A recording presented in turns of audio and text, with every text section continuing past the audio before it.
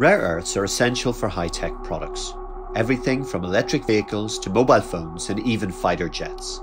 However, China dominates the supply chain, and as relations between the US and China deteriorate, Western countries fear they don't have an alternative, which could have serious implications for the future of manufacturing. Rare earths are a group of 17 metallic elements with obscure names such as lanthanum and terbium. They are actually relatively plentiful in the Earth's crust. However, their geochemical qualities mean they tend to be widely dispersed, making them relatively difficult to mine and process profitably, hence the name. As a group, they tend to have high melting and boiling points, but it is when they react with other elements that they become really useful.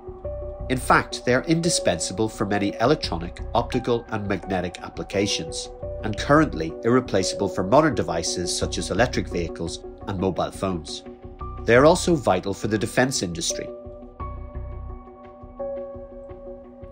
Half a century ago, the Mountain Pass mine in California was the world's leading source of rare earths.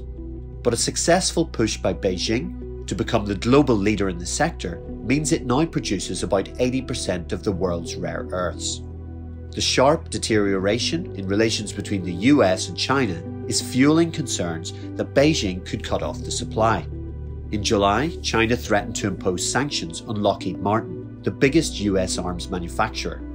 This has prompted the US, Australia and the EU to step up efforts to create an alternative supply chain. Currently, there is just one major non-Chinese supplier of rare earths, Lynas, an Australian-listed company. But Lynas can only handle the so-called light rare earths at its Malaysian processing facility, leaving Western companies totally reliant on Chinese suppliers for heavy rare earths. In July, the Pentagon provided funding to Lynas and US-based MP Materials to design heavy rare earth processing facilities that could be based in the US. The US and Australian governments have also signed an agreement to source new rare earth deposits to boost security of supply. The task of establishing a non-Chinese supply chain will not be easy, however. Even though rare earths are relatively abundant, the process of separating them poses technical and environmental challenges. China's dominance of the market enables it to control prices and put pressure on challengers.